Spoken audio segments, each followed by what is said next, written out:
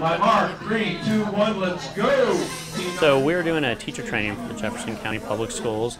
They have invested and made a commitment to STEM education here district-wide. I think this is probably the most exciting thing that we have done in JCPS as far as instructional technology in years.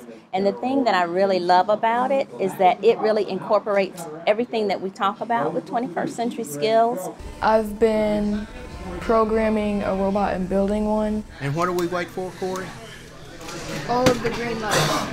So in building the robots and being able to program the robots and then to be able to guide and direct them and work together to make that happen, we get all the 21st century skills covered in a very authentic way. So communication, the collaboration, the problem solving, the transferring of the technology skills. They're actually one of the leaders right now in the country. So they want STEM education, which is science, technology, engineering, and math, accessible and available to all students in every school. And it's a big deal. It's a large district, and there's a lot of schools here that students are going to have this opportunity. It's definitely very fun, and it provides lots of challenges.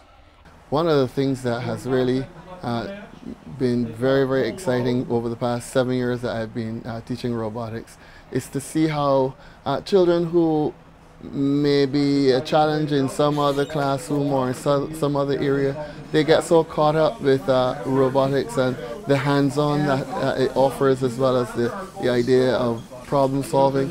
You'd be amazed at how it can transform a child who might have been experiencing difficulty in another room, and that gives me tremendous satisfaction as an educator. I think it's a lot of fun, and I'm not super into like programming and everything, and I think I might join the robotics team after this. Teachers will tell you they can do amazing things when the kids are actually excited and want to learn and are interested in the subjects. With the attitude, these high school students think they got it made.